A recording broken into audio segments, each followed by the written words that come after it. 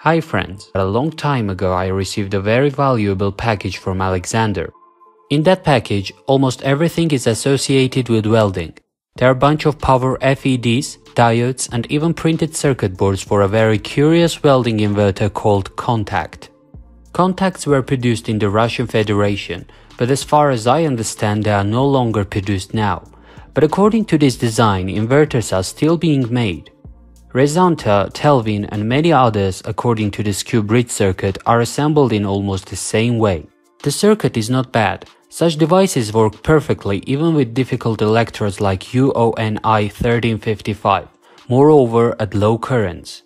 Alexander sent me one fully assembled such inverter and several boards. The assembled board is on DIP components. It is the old version of the Contact inverter, while the empty boards are for the new version on SMD. According to the circuit, they are almost the same, but there are significant savings in the new ones. These are quite serious inverters. They can deliver up to 200 to 220 honest amps. There were different options with currents from 160 to 180 to 220 amps. In general, the boards are universal and the current is limited by power components. Yes, they are very similar to Resanta. I will say more, this is the Chinese Resanta or Telvin, only the auxiliary source in Contact is different. It is built on a specialized TOP224 chip.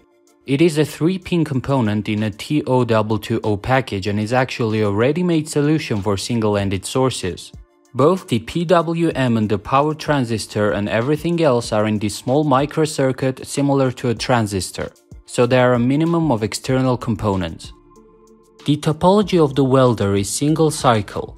It is a forward converter. The circuit without an auxiliary source is now in front of you.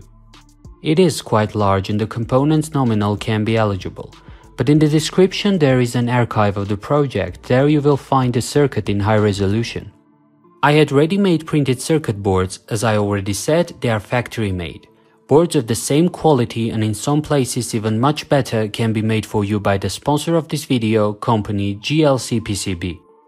A large selection of solder mask colors, track coating and other options is provided, and the company is also engaged in industrial 3D printing, creating high-precision stencils for SMD soldering and assembling boards. The highest quality is guaranteed at humane prices if you close your eyes to the cost of express delivery. The link to the company's website is in the description. I note that the inverter has an anti-sticking function, under-voltage protection, overheating protection and alarm indication. The current feedback is connected to the primary circuit through a current transformer. The power inverter is built on IGBT switches. Their build-up is done on optodrivers. The control board is separate, mounted vertically to the power board. Input is at the top left. Nothing unusual. Mains power through a filter, which is absent on my board. Goes to a bridge rectifier and smoothly charges the input electrolytes through a soft start resistor. When a certain voltage is reached on them, an auxiliary source will work. Next comes the delay in the operation of the relay. There is a separate node for this, and only after a delay of 1 to 1.5 seconds the relay is activated. Its contacts close and all power goes through the closed relay contacts. Further, according to the classes of the genre, we have a powerful rectifier bridge and smoothing power capacitors. Rectified and smooth power is supplied to a power inverter built on IGBT. The control system consists of a PWM controller and other things according to the circuit on the right. A single-ended PWM for the UC family is used here. The buildup of transistors is organized through an optodriver. It is worth noting that the inverter has protection against low mains power. The control system probes mains through a resistive divider, and if everything is fine, it gives a permissive signal to the PWM. This and other monitoring options are released with a 4-channel operational amplifier. In the presence of control pulses at the output of the optodrivers, all power switches open. There are 4 of them. Each pair is connected in parallel. When worked, the transistors switch power to the primary winding of the transformer. As a result, voltage is inducted on the secondary windings of the same transformer. The inverter starts. In the absence of a pulse, the switching transistors are closed. the residual energy of the transformer is extinguished through the so-called demagnetizing diodes, which are installed in the opposite direction. Although the word extinguished isn't entirely appropriate here, because this energy returns to the system in recharging the input capacitors. With a forward stroke, the current from the transformer goes through direct diodes to the welding electrode. When there are no control pulses, that is, the transistors are closed, the current is maintained solely by the energy stored in the inductor. This current through the reverse or shorting diodes is supplied to the load. Moreover, reverse diodes must have a larger rated current and in general be able to dissipate more power, since in the absence of a pulse the current continues longer than in a forward stroke. There is a lot of controversy on the internet whether a welding inverter needs a choke. So in a single cycle forward converter it is not just a useful option, but directly takes part in the work and is the most important part of the power inverter. Let's go further. The output voltage from the inverter through the resistor, terminal switch and the diode charges the specified capacitor. As soon as the voltage on it reaches the threshold of the LED of optocoupler, it will light up. When the electrode sticks, the output voltage will decrease sharply. The optocoupler LED will go out. The specified circuit, having seen this with a short delay, will give the command to the control system to reset the current so as not to heat the electrode. The same thing happens if the terminal switch trips. An important role in this circuit is played by a storage capacitor, because after sticking, the control system will work after a short delay. This delay is provided by the specified capacitors, temporarily feeding the optocoupler LED, thereby giving time to ignite the electrode. The larger is its capacity, the longer the protection response delay time. Adjustment of the welding current is organized through a current transformer in the primary circuit. This method has the right to live but doesn't allow you to control the current with high accuracy, as for example in the case of an output shunt. Also, this device does not have the protection against short circuits. For example, open circuits in the feedback circuit will most likely lead to the death of the inverter power transistors. The output rectifier is built on powerful diode assemblies with a common cathode. There are 7 seats on my board, 3 for direct diodes and 4 for closing ones. This topology has its own nuances and disadvantages. For example, poor performance due to reducted power supply, which is probably why there is protection against reducted mains. Among the disadvantages are high currents through switching transistors, hard switching mode and the possibility of remagnetization of the core, but in implementation forward converters are cheaper and simpler compared to the same bridge circuits. I would be happy to explain the detailed operation of the control system, what the op-amp does in certain cases, what voltages compares and how it regulates the PWM, but I'm too lazy to draw and mount it all. Transformers. In the device we have 3 transformers: power, current and auxiliary source transformer. The current transformer is here precisely to control the output current, and this decision is very controversial. In good devices, as a rule, current protection is built on its basis, and the current stabilization system itself is tied through an output shunt, which is absent in this device. The shunt solution provides more precise current control. In this case, the current transformer is wound on a toroidal core, the parameters of which are now in front of you. Secondary winding consists of 170 turns with 0.15 mm wire. Then I filled this winding with epoxy. Primary winding has 1 turn of wire with a cross-section of 2.5 square millimeters. Power transformer. The core is W-shaped EE70 of colossal dimensions. Between its halves there is an optional gap of 0.1 mm made by masking tape glued to the cores. The primary winding is wound with a lead wire. Wire diameter is 0.24 mm. The number of cores is 100 and the cross-section is about 4.5 square millimeters. The number of turns of the primary winding is 12. This winding is insulated with several layers of Kapton tape and such paper. I don't know what it is called, but the Chinese often use it as an insulation. Lead wire is additionally insulated with Kapton tape. The secondary winding is also wound with a copper lead wire. The total number of wires of the lead wire is 180. The diameter of each wire is 0.35 mm and the cross-section is about 17 square millimeters. The number of turns of the secondary winding is only 4. The finished transformer is assembled, the hulls are pulled together with Kapton tape, and it is also desirable to glue them. Next is the auxiliary source transformer. Full characteristics and winding data are now in front of you. Here it is worth pointing out that this transformer generates 3 secondary voltages, 2 times 24 volts to power the optodrivers and 12 to 15 to power the control circuit, relay and fans. The primary winding is divided into 2 parts. After the winding of each part, insulation was placed.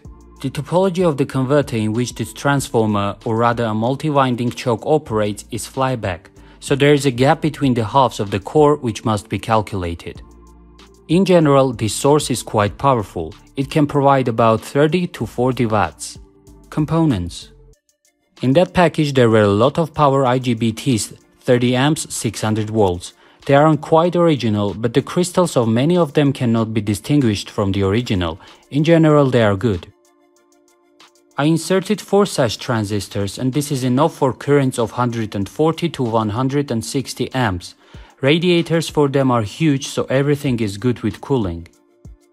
The lower part of the radiators was insulated with several layers of Kapton in order to avoid accidental shots on the board, because the transistor substrates aren't insulated from the heatsinks. The power diodes of the output rectifier STT-H6003 are also not entirely original. Each diode will pass 30 amps without problems. On the board we have seats for 3 forward and 4 reverse diodes. I installed all 7 pieces. On my board there are 3 input capacitors, 470 microfarads each, 400 volts, bridge KBPC5010, relay for 30 amps. In general, everything is like in most average good inverters. Design. I've been reinsured everywhere. The pins of the power transistors are in heat shrink. Everything that is needed is insulated with Kapton and other insulating material. Components which are under vibration are glued, high current tracks reinforced and tinned. In the end, the board was coated on both sides with a triple layer of a special protective varnish for printed circuit boards. Then came the tests, and there were a lot of them. All options and all declared functions, minimum and maximum current, work with different electrodes at different currents, and much more were checked. The device showed itself from the best side. Despite the not quite original power components used in it, nothing wrong happened. It welds very softly even at low currents. There are no problems with ignition. As for the ignition, it is better here than in a half-bridge inverter I copied. The anti-sticking function works properly. When this option is triggered, the output current is reset to several tens of amperes and the electrode doesn't heat up. The minimum output current of the device is 15 to 20 amps. The maximum current that it gave out on the ballast was about 120 amps. On a real arc, the current is about 140 amps. This restriction was made by me, although it's possible about 160 even taking into account fake components. We can set the current limit by the specified regulator. The device works stably with electrodes of 3 and 4 mm. I also like the fact that there are fewer spatters during welding than in the case of my other homemade devices.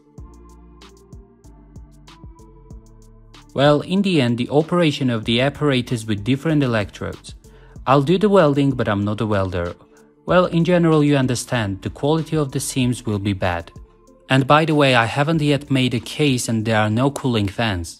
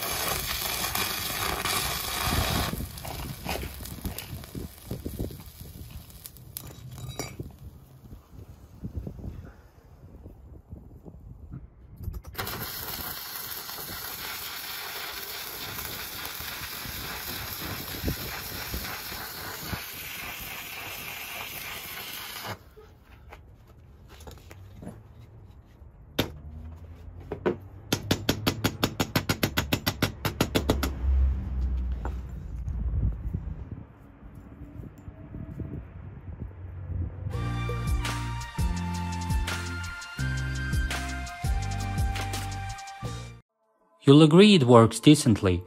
I have it fully assembled and it has been idle for several months. It remains only to find or make housing and I can safely put it in the collection with my other inverters. It makes no sense to sell because the components are more expensive than the store-bought inverters, but mine is made with love. That's all today. Let me remind you that all the necessary links, including links to my other resources, you will find in the description. Now I say goodbye until next time. With you, as always, was Cassian TV.